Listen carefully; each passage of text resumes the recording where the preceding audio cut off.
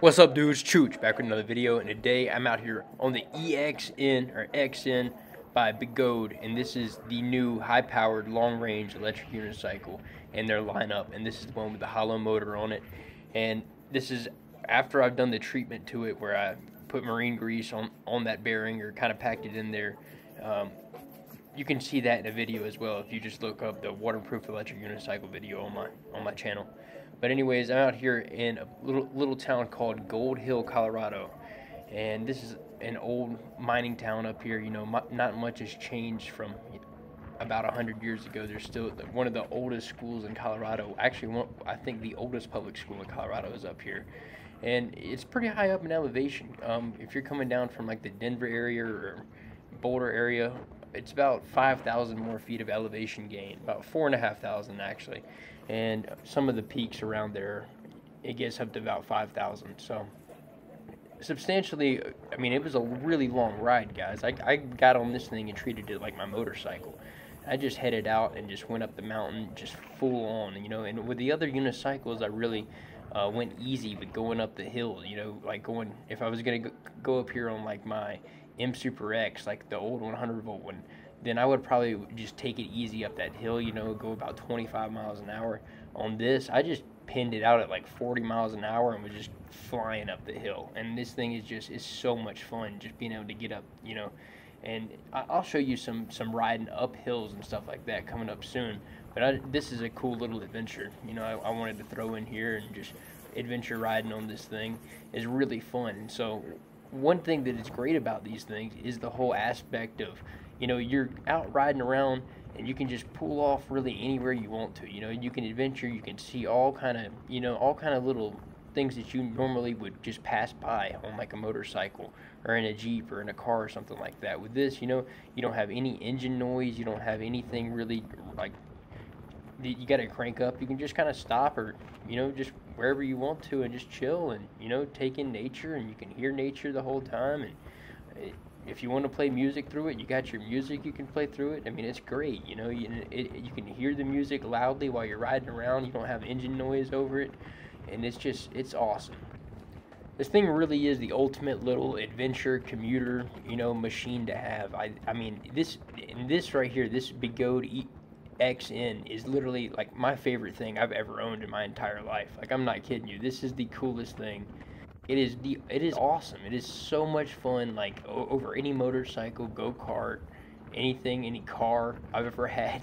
This thing is awesome. I love it. Like, it is just the most unique, awesome thing. Like, it goes so quick, and it has so much range. You just plug it in. The simplicity of it, like, I seriously, and it's like become an extension of my body now, you know, after riding it so long and putting so many miles on these things, is, you know, and I love it. And it one thing that shows really with this, guys, is I seriously have not gotten bored of it. Like, I am not just BSing and going out to make videos on it because I can get a few views on the videos. I love riding these things. And if, you know, and if I never made another video, I would probably ride these things until I couldn't find one anymore on the market, and it was like end times. And even then, I think I'd try to, you know, invent one or come up with something myself, because I mean, I genuinely love these things. I was thinking about that the other day. I was like, man, what if like something were to happen and then you couldn't get these anymore? I was just like, dude, I would want to have like a closet of like 50 of them, just in case something happened, you know. And but like, I don't know if the components will last, you know, for that many years or whatnot. But I just hope they keep advancing and keep evolving. Like this wheel right here, this wheel is a game changer, guys. I have a little Honda Grom, little 125 Honda Grom, and this thing went faster up the hill, climbed the elevation way faster. This thing went way faster than the motorcycle, just because we're already at 5,000 feet of elevation, and then you're going up to 10,000, and then that little bike at 125 cc's, you know, it just gets extremely hindered by the thin air as it is. And then, I mean, you got to be like almost stripping the clutch out with that little bike, you know, going up the hills and keeping it at like, I'm not kidding, like 8,500 RPMs. But with this thing, man, it was just smooth. You're just sailing up the road. It literally feels like you're just flying and floating and just gliding along. I mean, this is the closest thing you're going to get to a jetpack for an affordable price. And I'm not saying that just because, but once you get it down and like the feeling and everything, it just feels like you just have a jetpack by the door. You can hop on it and just go, cruise wherever you need to. The big wheel on this thing is what really makes it just so smooth. You can just cruise so easy on it, and I'm telling you guys, if you're looking at this video and you've never rode one of these before, you got to get into the hobby. I've rode everything. I mean, everything there is, really, in action sports. Anything you can think of, you name it, I've rode it before.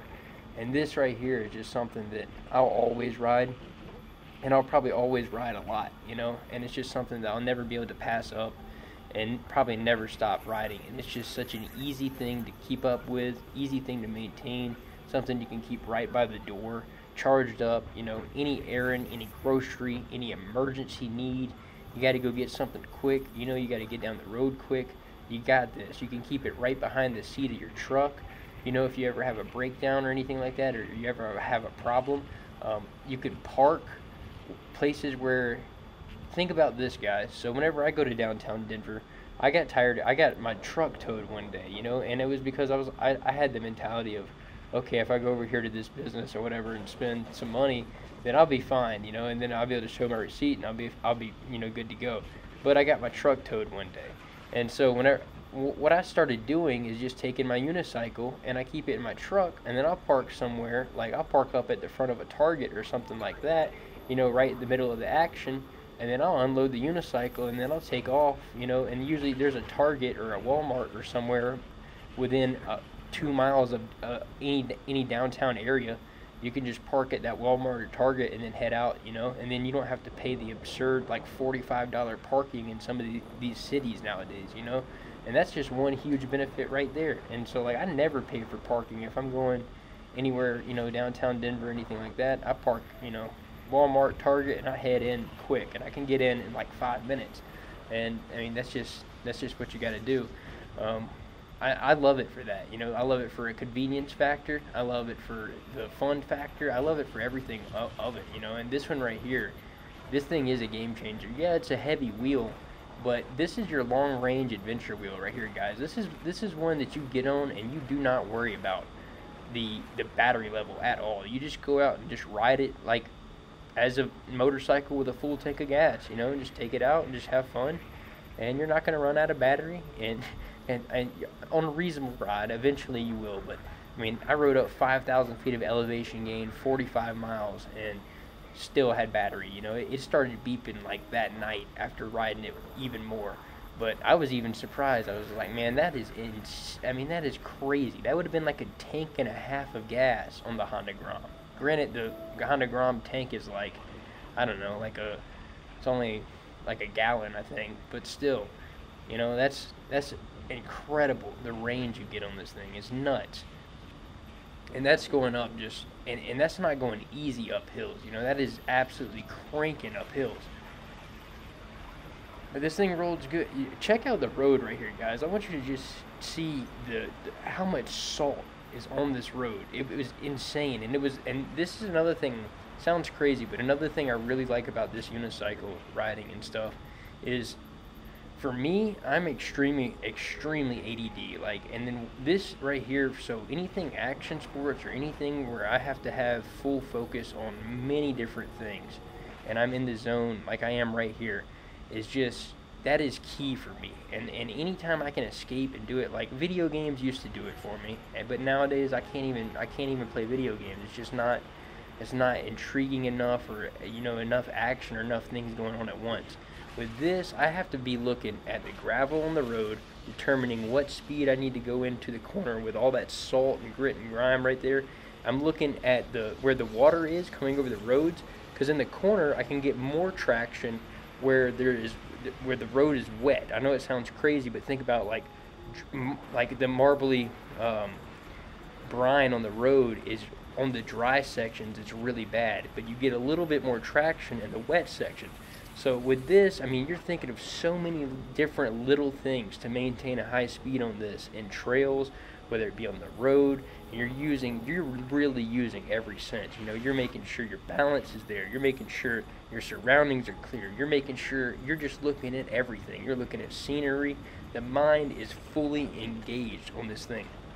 And I'm telling you guys, it doesn't matter what it is. I know this is getting a little bit preachy and going off, you know, from unicycles, but I don't care what it is. But if you can find something like this that's really engaging and making the mind fire on all cylinders, then it's such a mental escape, man, from the day-to-day mundane realities of, you know, maybe doing a Zoom call or maybe sitting in an office space with, you know, fluorescent lighting, and you got, you know, that's just, it eventually takes a toll on you, you know. So in a space, what this does is it opens a window to people like myself, where, you know, I used to live in an apartment, small studio apartment, and I come from, you know, having a garage with dirt bikes and you know, and everything like that, where I got easy access to it. I can go get on it, you know, in a suburban neighborhood and go ride or go crank it up. And then I moved to an apartment in a city, and I was like, oh dude, I can't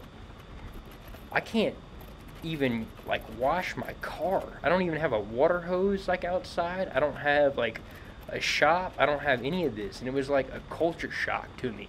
And so I think that was one of the it wasn't intentional with the whole unicycle thing, the reason I got into it, but it was like a blessing, because I got into it and then I was able to tinker with stuff. I was able to work on mechanical stuff. I was able to, you know, have that entire outlet there, and that was all taken from me by moving to a city, guys. And so, like, that's one thing that this has helped a lot and opened a window. And I know the places I ride and all that stuff at the beginning, it seemed absurd, but you can really treat this thing like an adventure bike, and it fits in like a 2x2 square foot little area. You can prop it up by your door. You don't have to clean much at all. Like, it is just super simple. You can literally get it shipped to your door with no fuss or anything. You don't have to go anywhere and load it up on a trailer, anything. The FedEx man just brings it to you. And so I think these unicycles, just for that reason right there, and there being so many people just tucked away in the city nowadays, I think these are everything. And I think the unicycle is more than the electric scooters, and just I'm saying the unicycle is more of a thing than the electric scooters in my mind, just because it gives you that mental escape a little bit more, because you're just thinking of so many different dynamics when you're riding it. Yeah, at first it's a little bit tricky and you're like, okay, this is crazy as hell. But once you get the hang of it and once you start riding it, you see the advantage of having something like this that's one wheel, that's super small, super compact. You know, you can throw it in a shopping buggy, you can put it under the shopping buggy, you can push it along and hang your groceries on it, you can put a 6-pack on one side and a jug of water on the pedals, and then push it through the shopping center if you need be. But the versatility of this thing is just everything. And I think eventually, once we get over this little culture shock that everybody's kind of going through with, you know, only seeing a few of them and seeing them around on, you know, whether it be, you know, your gravel trails or whether it be, you know, on the roadway or anything like that. You know, we all have our stories in the Facebook pages and in the forums and everything like that. And it goes with it being a new hobby and not a lot of people knowing about it. Everybody that sees it is guaranteed curious about it, you know. So I think it's something that eventually people are going to see the advantage of, because I couldn't see any other way to go do errands or go about, you know, day-to-day life without this. You know, it's a tool. It's an extension of myself, you know. Without this, like, I literally feel like I step back 40 years in evolution when I start walking around. I feel like I have bricks strapped to my feet, and I am like incapable whenever I'm just walking around. Like, it literally feels like the slowest, just ridiculous thing, just trying to walk around, just walking at an average speed nowadays. It is odd. I'm telling you, it's like one of those things where you get used to it, say if you're out like on a boat all day or something, and then you come back home and it's just like you're compensating for your, you know, you got the sea legs still, and it's like, okay, what is going on? when I'm walking, I feel like what is going on with this? And I still get out, I run, I walk, I live a really healthy lifestyle, but this thing has really helped me with my core strength and just get, because this right here is burning calories. You're out, you're doing something, and it is ridiculous. You're firing every muscle in your body off. But the whole thing about this is you don't even know you're doing it. You know, this is such a fun task and such a unique thing that you have no idea how much muscles you're actually using riding this thing. And I think it's epic because, like, a few years ago I did the whole insanity program, you know, the Shaun T insanity program, and that I lost a lot of weight doing that. But what really has helped me, you know, keep my core strength and develop, you know, in my like calf muscles, my leg muscles, core strength, everything is ridiculous from riding this thing, and it's not even intentional. You know, it just comes from having fun on this. So, you know, I think it's even a great way to stay in shape. You know, you gotta ride. If you just putt around on it, you know, and lazily ride it, you're not gonna be doing too much good for yourself. And walking probably would be better. But if you're going on 45-mile rides and doing it like this, where you're leaning and bobbing and, you know, tightening up your core muscles and, you know, doing this and that and the other for 45 miles in 2.5 hours, it adds up, you know. So it's definitely not cardio, but it's something else there for sure. But my cardio, buddy, oh Lord have mercy. If I had to walk this thing up this hill up to the next mailbox, I'd probably be worn out, you know. So it's not a full workout, but it is. It's about a 90%. I'll tell you that.